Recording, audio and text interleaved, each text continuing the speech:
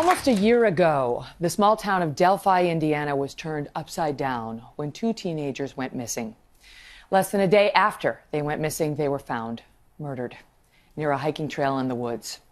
The events triggered a manhunt unlike anything this small town had ever seen. And the case, some 11 months later, remains unsolved, despite some shocking clues in the matter. We're going to speak to the families of the teenagers in a moment. But first, the story so far. Police in Indiana are pleading for help to solve a double murder mystery. Several key pieces of evidence have been found on one of the victims' own cell phone. On February 13th, 2017, 14-year-old Liberty German and 13-year-old Abigail Williams went missing while hiking in the woods close to their homes in Delphi, Indiana. A day later, Valentine's Day, their bodies were found about a half mile from where they were last seen. We have nobody in custody at this time, so as far as I'm concerned, yes, there is somebody out there that did this horrendous crime. We're going to track him down. Despite a county-wide manhunt, the best clues to date came from the murder victims themselves. Liberty German captured this image the day she went missing of someone police say they suspect could be the killer. And a short audio recording also on her phone, which investigators say might be the killer's voice. Why Libby? Why Abby? I say that because this is a classic example and a clear example that evil lives amongst us. As a leader of the Indiana State Police, I say I am so very sorry. Months later, the families of the slain teens still holding out hope that the killer would be brought to justice. I hope this thing's over tomorrow. Hope tonight. Hope to, as my wife always posts out there, today's the day. I hope it is today. It's continually changing. Our lives have been changed forever. We have a new normal that we're still getting used to. Liberty's grandparents, who raised her from the time she was 3, Mike and Becky, are here, and her sister Kelsey is with me as well, as is Abigail's mother, Anna Williams. Thank you all so much for being here. So it's been almost a year, and the question is whether the case has gone cold or whether we think the police still have some real leads. What's your thought on that, Mike? It's definitely not a cold case at this point. We continue to get tips in, and they continue to work on. I mean, we've had over 26,000 tips in this case. It takes a long time to go through those. Law enforcement has been doing a spectacular job working through all these, and we need to trust law enforcement that they're doing their job, and they are. What do you think happened to the girls? I mean, we know they were killed, but what do you think happened that day? There were several kids there earlier that day, and then later on that day, they just happened to be there, and there was a lull of people being around. So I think they were alone at that particular time, a short span, and somebody took them. Was this a place the kids, the pictures you see of it make it look very remote and woodsy. It was the woods. Was this a place that kids would go to hang out? Yeah, absolutely. It's a trail system connected to our city. I mean, you're supposed to walk out there. That's what it's for. And it's just kind of a scenic area where a lot of people go and take pictures because you got the bridge that that's over the Deer Creek. It's a railroad bridge. People take pictures out there, various things, and that's what the girls were doing. That's what they asked to go do that day. Say, can we go out to the high bridge and take some pictures and hang out? Because it happened to be a very warm day in February for Indiana. February 13th, it was 60+ degrees out. It was a warm day in Indiana, but the one photo, I mean, incredibly, somehow Liberty managed to take a photo of the man. Do we believe this man is her killer? I certainly do. She managed to get this photo of the man. He is bundled up like it's not a warm day. Yeah. Does that tell us anything about him? Do we believe? I mean, some people have speculated he may have been homeless. He may have been wearing all of the clothes. Do we know? My opinion, we don't know for sure, but yeah, he was overdressed in my opinion for that day. Did he ride in on a motorcycle? Did he ride a bicycle? Did he wear extra clothes to help cover things up? I don't know the questions to that, but just like Libby, we had to coax her into, take a sweatshirt with you. She goes, no, it's warm enough. I don't need, no, Becky's told her, said, no, take a sweatshirt with you. When you found out, Becky, that Liberty had photographed the man we believe may have been her killer, and audio taped what appears to be his voice. What did you think? Thank you. I mean, otherwise we would have had nothing. But that was kind of Libby. She watched a lot of crime shows. Her and Abby both wanted to go into law enforcement. Libby wanted to be in forensics. She wanted to help the FBI. So, you know, she kind of thought that way. So something wasn't right. Kelsey, your sister was Libby.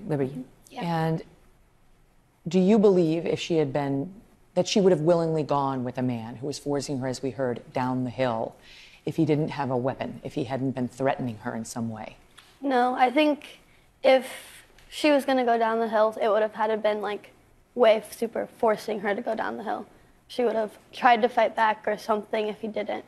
Mm-hmm. And what do you think, Anna? I mean, do you believe that the girls knew this man, or that this was a stranger who encountered them in the park?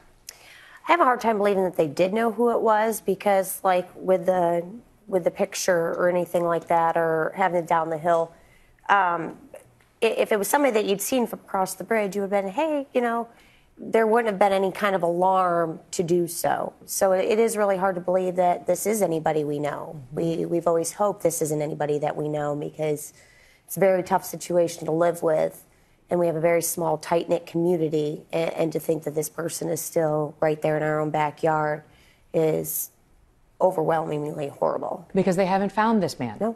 It's not that they found him and they've ruled him in or out. They haven't found the man in the photograph. I mean, you went for, the girls were murdered within 4 hours of being dropped off, right, at the park? How long after that was it that you were told? We found them, well, they'd been missing. We'd suspended the search at nighttime, started up again the next morning.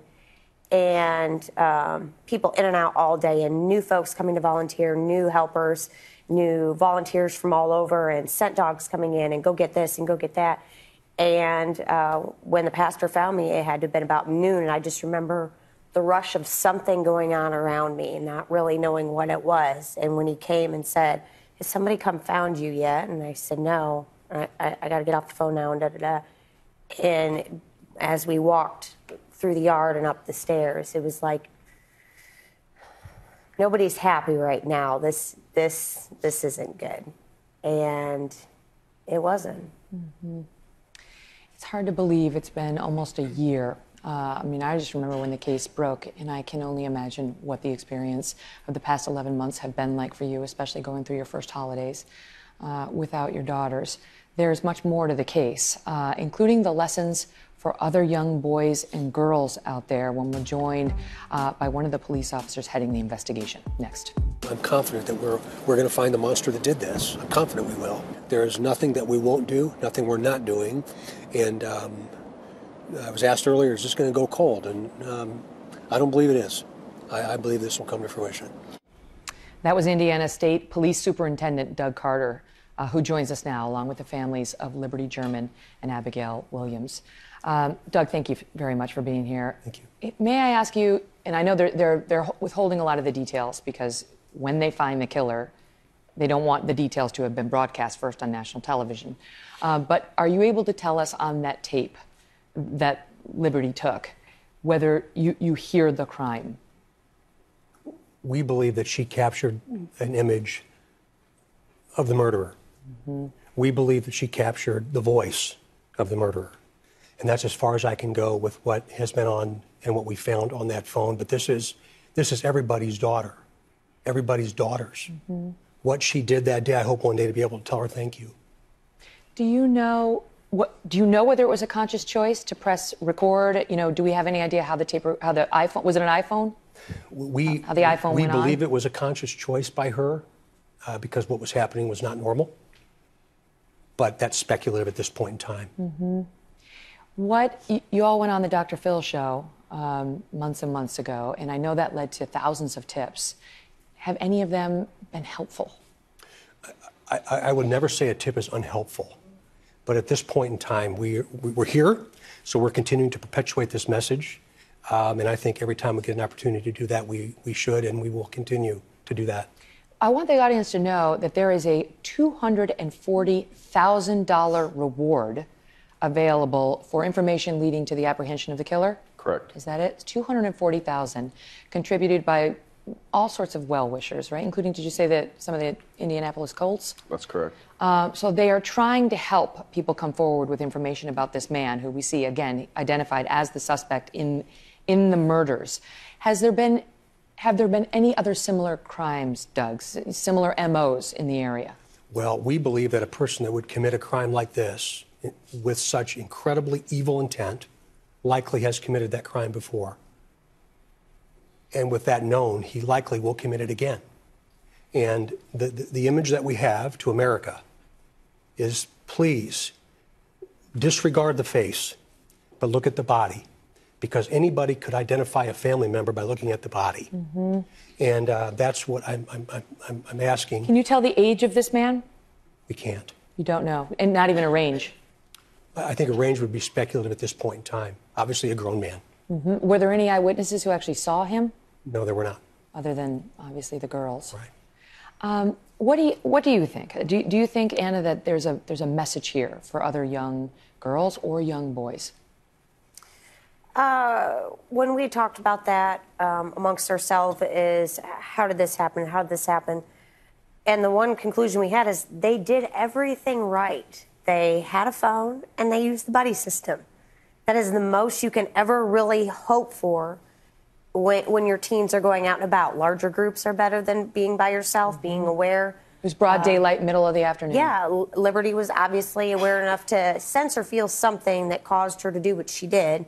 And we hope for that with our children, that they will pay attention to those things in their surroundings.